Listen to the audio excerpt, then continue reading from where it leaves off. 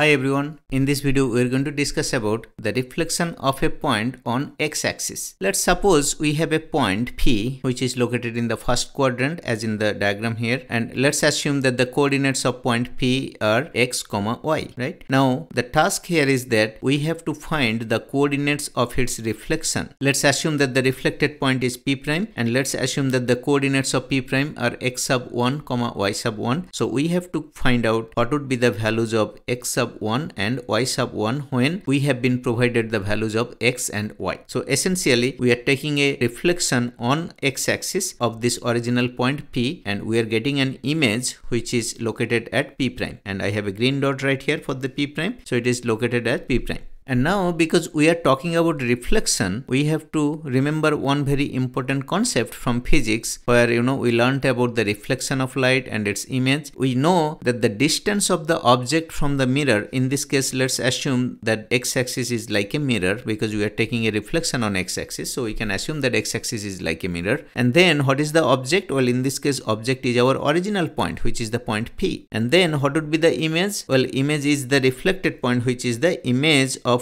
original point P, and the image here is the P prime, which I have written here or noted here in green. That's the image of our original point. And then from the concept of reflection of light, we know that the distance of the object from the mirror, so in this case what would be the distance? Well, distance would be, let me write it down, distance would be AP. That will be equal to distance of the image from the mirror, which will be P prime. Now, if you look at the line segment P prime, this entire dotted line segment, this is like a straight line there. And if you look at that line segment, you see that A is definitely the midpoint of that line segment, right? Because AP is equal to AP prime. That means A is dividing the line segment into two equal parts. So A must be the midpoint, right? Now, because A is the midpoint of this line segment, we should be able to use the midpoint formula to create equations for the x and y coordinates of this point A. I have already created a separate video on the midpoint formula. I'll provide the link in the description. Feel free to watch that video. Now here, let's try to find out what are the coordinates of A, by the way. So from the provided information, I think we'll be able to find the coordinates of A. Let's say, what would be the x coordinate of A? Well, the x coordinate of A will be exactly same as the x coordinate of point P, which is actually just x, because we have assumed that the coordinates of P are x, y. So the x coordinate of A will be same as the x coordinate of P, right? And then what would be the y coordinate? Well, y coordinate will be 0 because the point A is on the x-axis. So any point on the x-axis will have a y coordinate at 0. So those are the coordinates of A, right? So the midpoint formula says that the x coordinate of the midpoint would be half of the sum of x coordinates of the two extreme points, right? Similarly, the y coordinate will also be half of the sum of the y coordinates of two extreme points. Now in this case, what are the two extreme points? They are P and P prime, and we are talking about A as the midpoint, right? So now if we use this formula, let's first do the x coordinate of the midpoint. So from here we can say, okay, now what is the x coordinate of our midpoint? Well, we know that that is x actually, so I'm keeping it as x. Now what I have written here, this is just a generic formula right here, right? So these are just generic formula. So that's just a general formula. Now in our diagram, you see that the x coordinate of the midpoint is actually x. So we can say, okay, this x right here, or maybe I can write it in red color so that it will make more sense. So for our example, we can say, okay, what is the x coordinate of our midpoint? Well, the x coordinate of our midpoint is actually x. So I'm writing it as x because you see right here, we have x as the x coordinate of our midpoint, right? So I'm writing it as x, and then that is equal to, now what are the x coordinates of the two extreme points, which are P and P prime? Well, for P prime, I'm keeping it as x sub 1, and then for P, I'm going to write it as x because the x coordinate of P is also x, and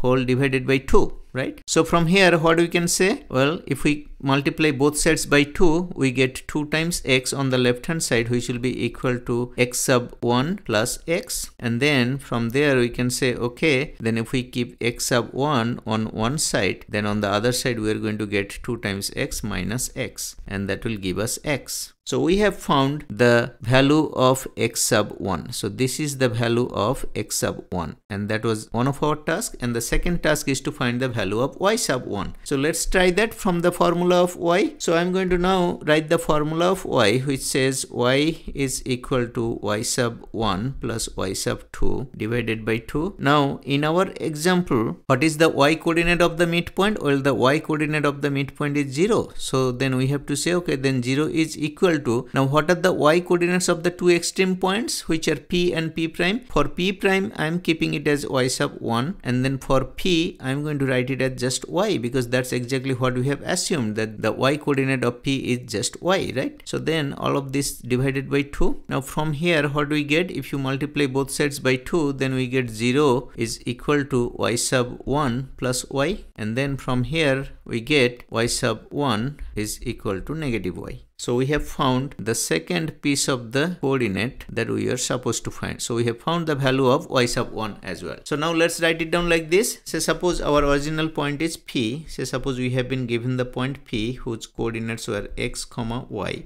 and its image on the x-axis, meaning the image of reflection on x-axis, the coordinates of that image would be, if I simply say P prime, so P prime, its coordinates would be x comma negative y. These are the two values, so that value and this value, right? So we can say, okay, that will be x comma negative y. So as you can see that we can easily use the same coordinates pretty much from the original point. However, we just have to change the sign of the y coordinate. So for original point, if it is y, for the image it would be negative y, right? That's all the change we have to do. Other than that, we can pretty much use the same coordinate that we have for the original point, which is actually the provided information, right? Now let me make a quick note here. My note is going to be right here. So we are going to say, okay, the sign of y coordinate changes, meaning the x coordinate would be same as the original point's x coordinate, but the y coordinate of the image will have a different sign, will have the opposite sign of the y coordinate of the original point, right?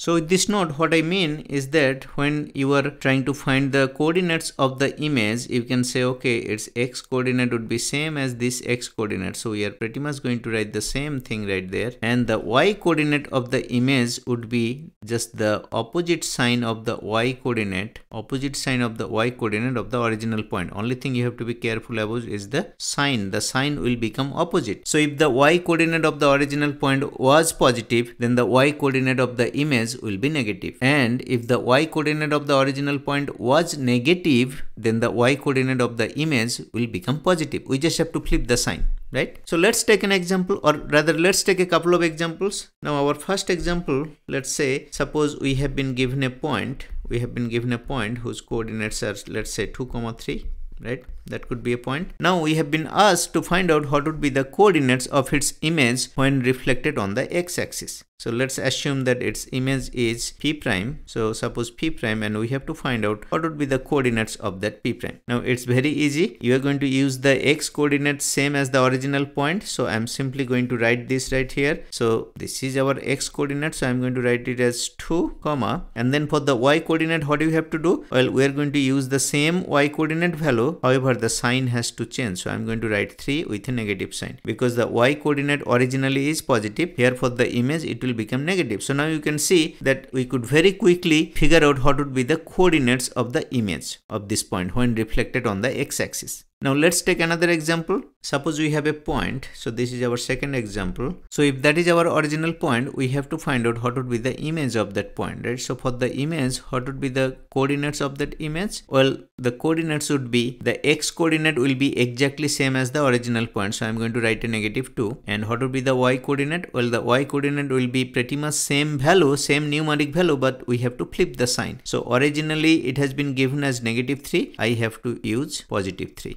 So this would be the coordinates of our image of this point when reflected on the x-axis, right? Let's take another example. Suppose in this third example, we are going to say, okay, suppose we have been provided the image. Suppose we have been provided the image of a point, right? So that means the coordinates of its image have been provided. Suppose the coordinates of the image are like this. Let's say suppose say 2, negative 5 or whatever, right? So I am just taking it as an example. So suppose this is the image of a point when the point is reflected on the x-axis, right? Now from here we have to find out what what would be the coordinates of the original point. So let's say P is the original point, right? So if P prime is the reflected point or the image, then what would be the coordinates of P? Well, in this case again it's the same reverse process. You use the same x coordinate, so the x coordinate actually does not change in sign or anything, is the same value, same sign. However, for y coordinate we have to flip the sign. That is the only thing we have to remember, right? When we are talking about image on reflection on x-axis, then we have to flip the sign of the y coordinate. So here the y coordinate of the original point would be positive 5. So if you think about it, that if the original point's coordinates were 2, 5, then obviously the coordinates of the image would be 2,